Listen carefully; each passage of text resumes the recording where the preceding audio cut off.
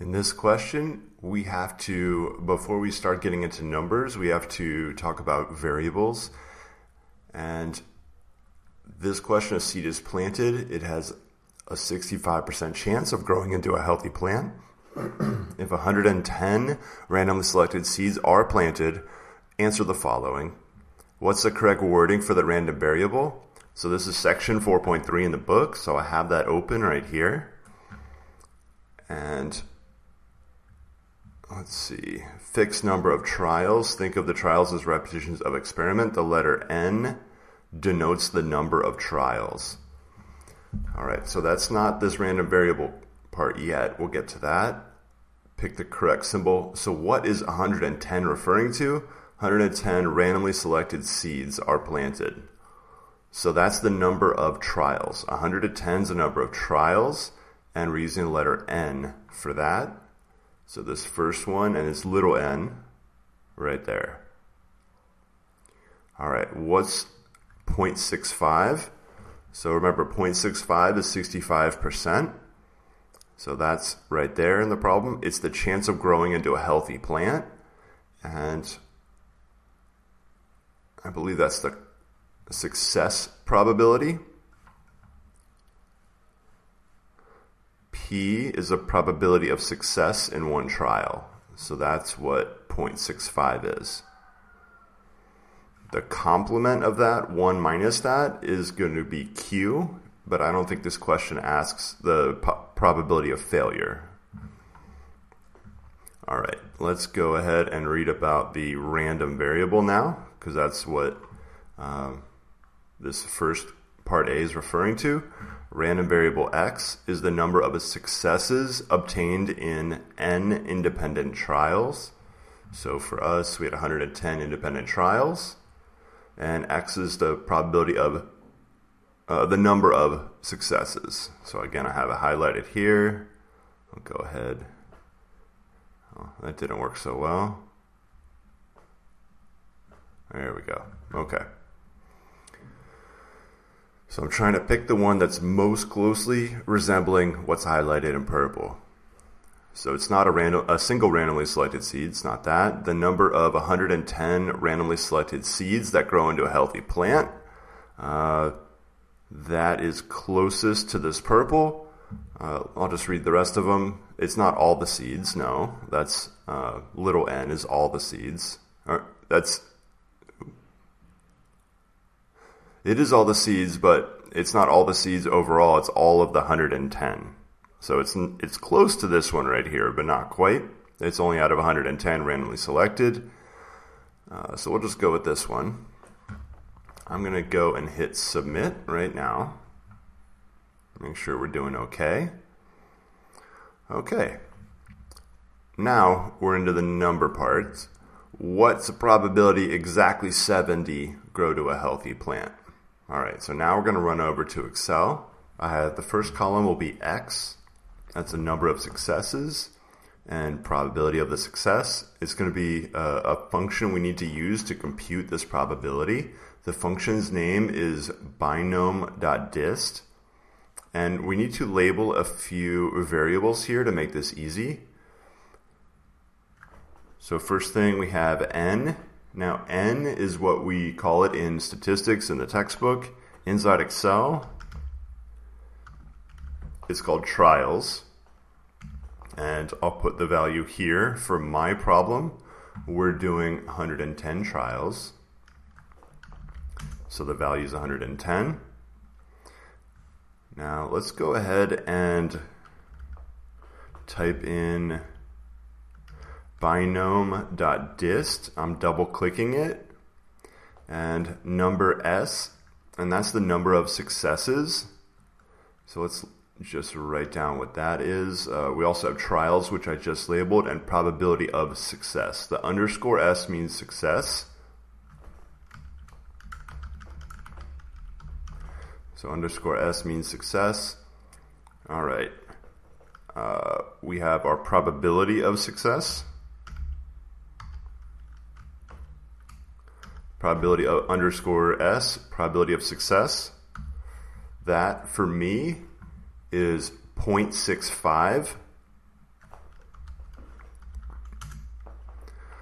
All right, so we got our number of trials, probability of success. I now need to make the expected, the number of successes here. Oops. So this is just increasing.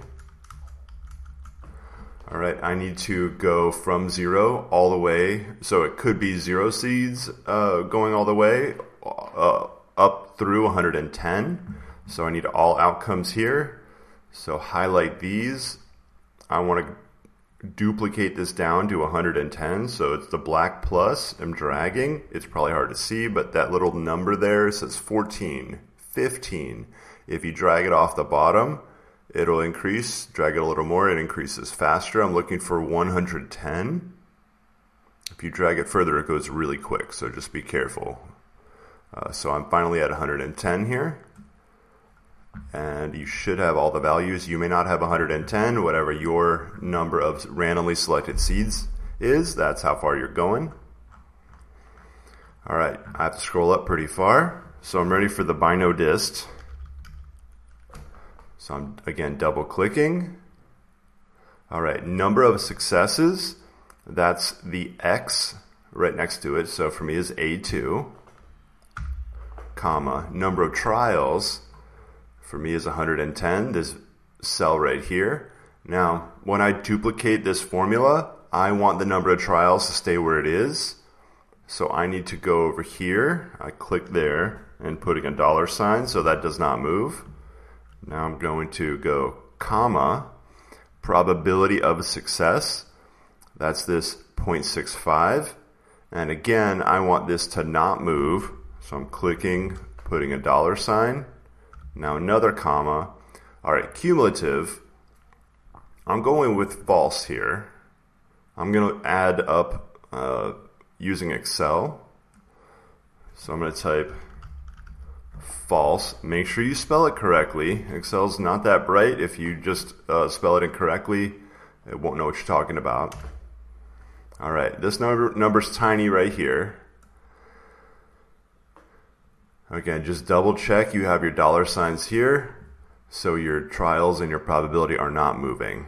And then A2 does not get the $sign because I want that to shift down as I duplicate this formula.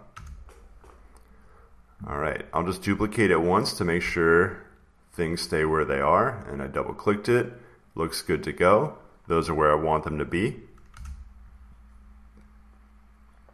Now you can just click on the lower right, the plus here, and drag it down.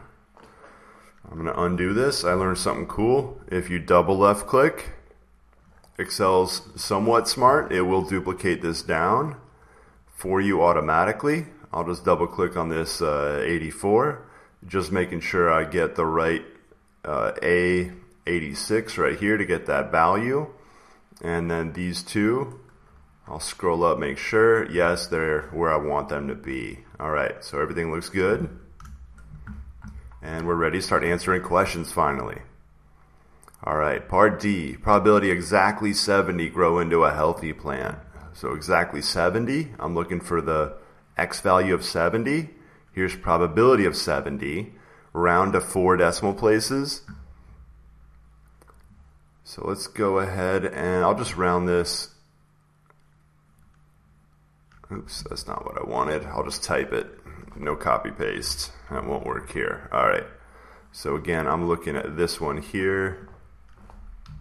I'll bold it. All right. This rounds down because there's a 2 coming up next. And let's go submit. Make sure we're okay. All right. All right. Next one, probability less than 70. All right. So I want this and everything above it added together. So I'm going to left click drag up here. I want to sum all of these.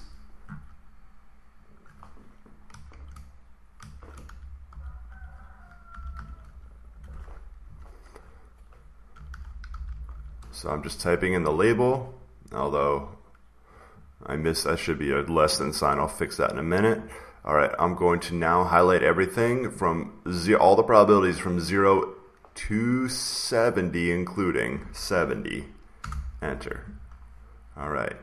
So for me, that was B2 to B72 right there. Remember, the row number is slightly off from the X value. All right, so that looks good. Enter. You can scroll way out.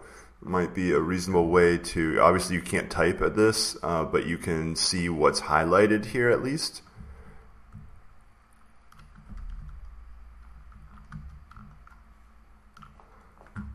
All right. 0.417, this rounds up. 0.4171.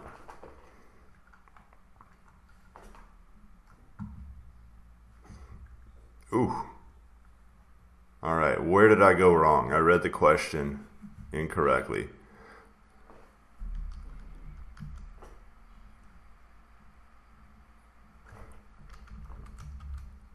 All right, so what I computed is what I typed, but what I actually want, I'm going to copy these and paste these down. The question says less than 70, not less than or equal to. So let's edit this sum. I think mine shifted because I copied and pasted it. All right, so I do not want to include 70. So I'm going to go down here to the bottom. This goes, I do not want to include 70. So I'm going only through 69 right there, not 70. And then enter. All right, that's the value I should be using. All right, it was less than 70, not less than or equal to. This rounds up, 3417. All right, excellent. There's another way to do this without using the sum. I'm going to copy this, paste it into here, and edit it. Obviously, this needs to shift over, that needs to shift over, the B2 needs to shift over. So it's the bino dist. Everything's the same as it was in column B. I'm just going to put true here instead. This is cumulative, so this does the additions for us. And again, double click here, it'll duplicate it down. And if I go down to 70 here, or 69, that number is right here. All right, part F, more than 70 grow into a healthy plant. All right, we have to do some subtraction here. More than 70.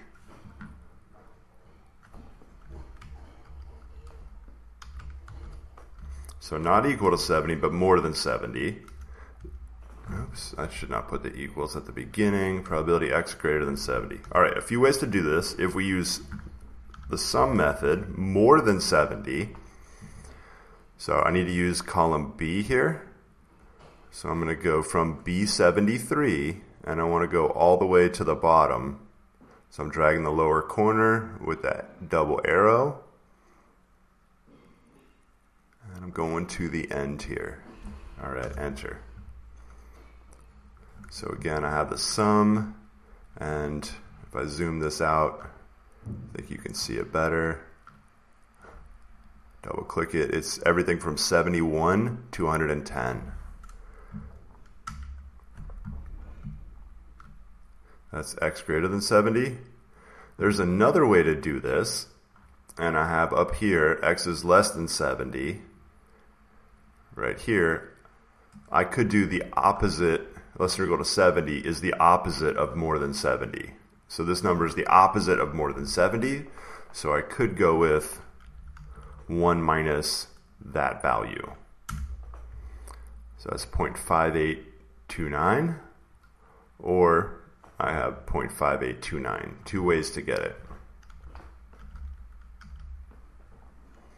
And that is already rounded. All right. So part G, exactly 73. So that number is sitting right here in the table. Grab that. Less than 73. So not equal to 73, but everything above this number. So I could add this and everything above it and sum it all together. Or I can just grab the cumulative right here. So that would be 0.5754. Let me just go and make that bold. All right, oops. Yeah, that one, and I use that one. 754. All right. Syntax incomplete. Oh, must have hit a key on the keyboard. All right. Oh, at least. Wow, read that one wrong again. At least 73. At least 73. 73 or more. So it's going to be 1 minus the value I have highlighted here.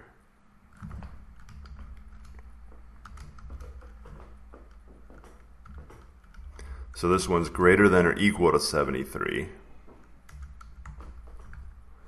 So it could be 1 minus probability x less than 73.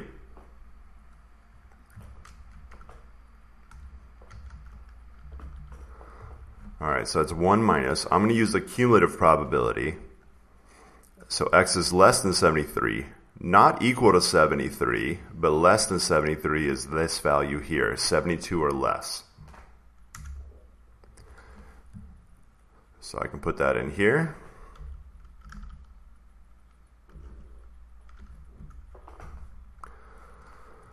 All right, again, the other way to do that, probability that x is greater than or equal to 73, I could also use the sum. So equal to 73, now I'm using column B, equal to 73 and everything below this, so use that diagonal arrow, drag this down, I went a little too far. Right there. All right, enter. All right, should be the same number. All right, last one, part I, probability at most 73. So at most means 73 is okay, or anything less than 73. So 73 is okay and anything less. Let's just grab the cumulative probability. If you want to do a sum, you would add everything 73 and above. But I'm just going to grab this cumulative probability right there. Oh, and I totally forgot what I had highlighted. All right, I'll make that bold. 6521.